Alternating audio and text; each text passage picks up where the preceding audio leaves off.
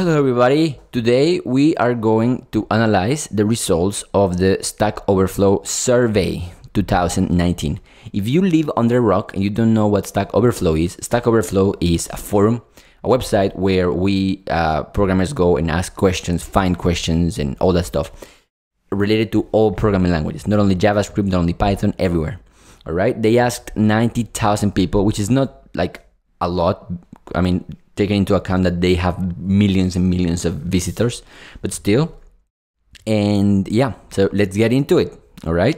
I think the key results is that Python is the fastest growing major programming language, and it just passed Java this year, which is good, I guess, because Python is used in data science and all that stuff.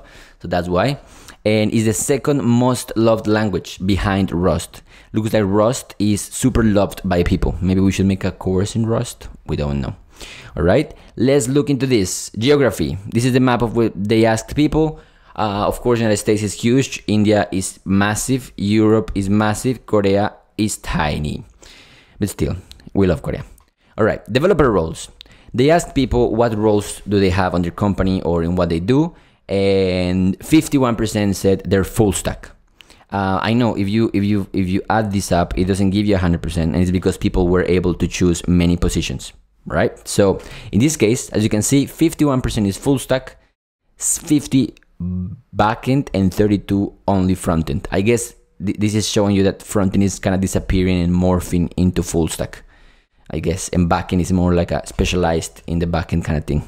And then everything becomes tiny, and it's because students, DevOps, sysadmins, developer, Q&A, testing, data scientist, or machine learning specialist, I don't know, whatever. But yeah, look at that, full stack's taking over the world, and I think frontend is gonna in the next years. All right, next. Contributing to open source. This is a sad statistic because I don't know, without open source, developers wouldn't have a job. Like I wouldn't be making money if React wasn't here, or Express wasn't here, or Django wasn't here, or like, I don't know, open source is like everything a developer needs. And 36% of developers never have contributed to open source, or they do it less than once per year. I think that is nice. If we can change this statistic for the next year, and maybe more people make open source, since open source benefits everybody. Also, this is very interesting, coding as a hobby. 80% of people said that they code as a hobby. Only 20% said they only code because on their work. But 80% code as a hobby, and this shows you something good. What's good is that when you code as a hobby, you are better app developer in your day job. If you code as a hobby in your house, you will be better at your day work because you're coding, you love it, you have passion for it. All right, now look at this. Years since learning to code, less than 5 years. The average person has 5 to 9 years in learning to code. This shows you that it's not, this industry is not an old industry. It means that it's not like a 25 to 29 years people are mostly there. It means that you still have time. It's not like, oh, I know it's too late for me to learn to program. There's too many programmers. Look at us. Look at that. 5 to 9 years. Most of people are there. That's good. All right. Coding professionally, less than 5 years, 5 to 9 years. Look at that. Coding professionally, less than 5 years. That is 41%. That's a lot of people that just got into this less than 5 years ago. It's crazy. Years of professional coding experience by developer type, boring. Writing that first line of code. Look at that. Younger than 10 years old. 10 to 11 years old, 12 to 13, 14 and 15, 16 and 17. Most people do it 14 to 15. I did it 12 to 13. No, I think I was between 10 and whatever. But look at that. Very interesting.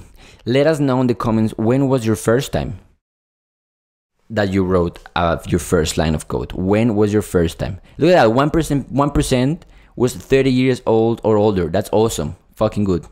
Great. How many developers are students? Nope. 75%, full-time, some of them, and part-time. Education, look at that. Most developers have a bachelor's degree, 45%.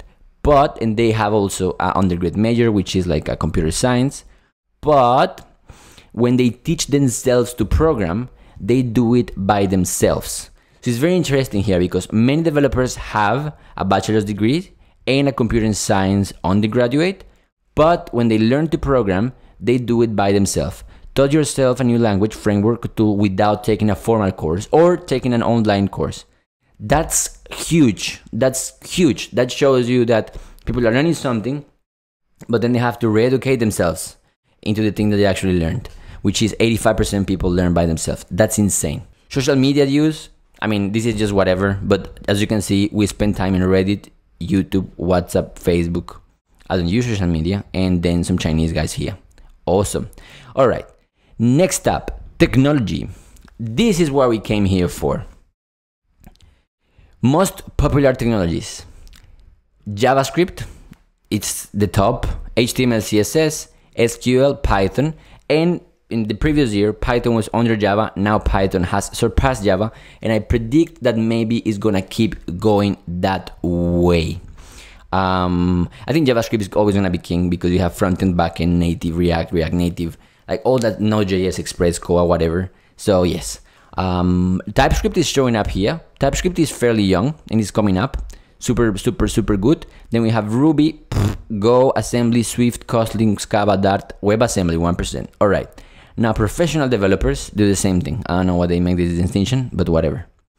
And the next one, web frameworks. jQuery, I guess, is the most used one, and I think this is because there are many people that work on jQuery because of old projects that they still have to maintain. And I guess React is coming up. As you can see here, it just surpassed Angular in becoming popular. ASP.NET is there because Microsoft is cancer. And then Express, yep, everything is good. Django on top of Flask, and then we have PHP, Ruby again, and Drupal. Oh god, I hate Drupal. Awesome. Next, other frameworks, libraries, Node.js, super popular. .NET, again, Microsoft. Pandas is data science thing for Python. Unity, making video games, and React Native. TensorFlow, interesting. Done. Databases. I think MySQL keeps going at the top. MySQL, Postgres, Mongo, SQLite, Microsoft again. I think MySQL will be always queen. Most loved, hated, or dreaded, like, oh god, I don't want to work with this, and wanted programming language. So loved means developers have used this language and they want to use it again. 83% of people that tried Rust want to use it again. That is very high. So maybe we should get our shit together and we should go and look into making a Rust course, because that is very high.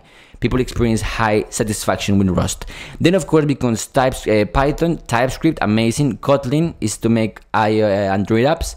WebAssembly, surprisingly, and then Swift. And then other ones that we don't want to talk about, and JavaScript is going down. That's good. I hope TypeScript goes up more. But look at that. Rust is 83%. That's very far away from everybody else. As you can see, everybody else is kind of close to each other. Rust just fucking kills it. That's awesome. Dreaded. Dreaded is people worked on this and they want to stop using it, but they have to work on it, so they fucking hate it, but they wish they could quit. Visual Studio, Visual Basic, I think. Yuck. Objective-C. This shows you how good is that Apple released Swift to make iOS apps, because people don't like Objective-C, Assembly, C, PHP, Erlang, Ruby. People don't like Ruby.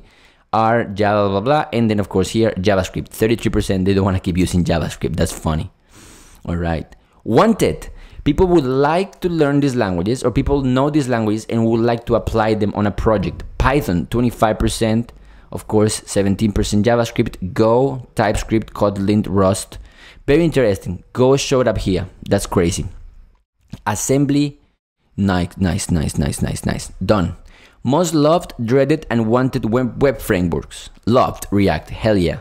Vue, they love it. Express, of course. Spring, if you're a Java person. ASP.NET, loved. Django, Flask, they're very close to each other, huh? Laravel, Angular is loved, crazy. Ruby is loved. They have many people that love Ruby. jQuery and Drupal. What the fuck? Let's go dreaded. Here we go. People really fucking hate Drupal. And then we have jQuery, Ruby on Rails, Angular, Laravel, Flask, Django. Huh? People are not liking Django that much. And then little bit React, little bit Vue, little bit Express. Wow, awesome. And wanted. people have expressed interest in learning and working on React, Vue, Angular still, Django very little, and all the other ones are very little. I think React is the big one. People are very interested in React and Vue. Awesome, good to know. Next, most loved whatever. The next one, the almost last one, is most popular development environments. Look at that. Visual Studio Code wins. Like Microsoft is doing amazing job here. Look at that, 50% just right there. And then we have Visual Studio, which is like the super suite. Notepad, I don't know who is doing this, but wow. IntelliJ, Vim, Sublime Text is still there. Where is Atom? Oh, so cute. It was good. Web developers, we use Visual Studio Code, definitely. Mobile developers, of course, they use Android Studio. And also Visual Studio Code, that's crazy. Crazy, crazy, crazy. Let's go to top paying technologies. If you learn Clojure, F#, Go, Scala, Elixir, you'll make good money. If you learn JavaScript, you wouldn't make that much good money. That's funny. I think the reason why is because on these positions, the offer is very low, but also the demand is very low. Like, it's hard to get talent, but if you know Clojure, for example, I don't know if you're gonna find a job there so easy as if you would on JavaScript, which this is the thing. Or TypeScript, look at that. If you learn TypeScript, you will make 4,000 more than a JavaScript person. That's cool. And I think that's it. If you want to, let's look at the last one. Salaries. Who makes the most salaries? Engineering manager, engineer, DevOps, engineer data, scientist, designer, educator. Where is full stack developer? 57K. In the United States? Fuck me, look at our races. Jesus. Where is full stack? 100,000 in the US. Wow. Good to know. All right, my people, that's it for this video. If you want to look more into this survey, I will definitely advise you to do it. It's a very fun thing to read. It shows us the state of the whole development thing. For example, in this thing, you can see the people that make the most money and the people that have the most experience. And you can see DevOps is right here. DevOps is hard, man. Hard as hell. So yes, everybody, thank you for watching. Let me know what you think of this finding. Let me know when was your first time that you wrote code. And yeah, let me know if you agree with this or disagree with this. Let me know what language would you like to learn in the future based on this. And that's it. My name is Nicolás. I enjoy kimchi. I enjoy making videos. Subscribe, like, please leave a comment. Let me know what you think. Thank you for watching. Bye-bye.